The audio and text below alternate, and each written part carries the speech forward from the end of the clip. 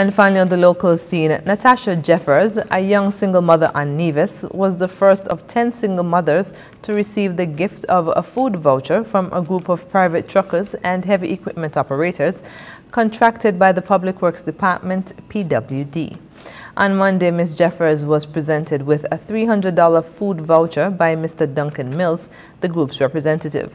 He expressed hope that the gift would help to alleviate hardships her family is facing due to the COVID-19 pandemic.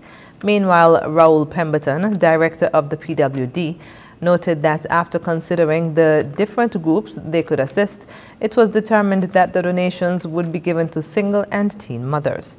He noted that the group of donors wanted the gift to be impactful and at the same time support small business owners.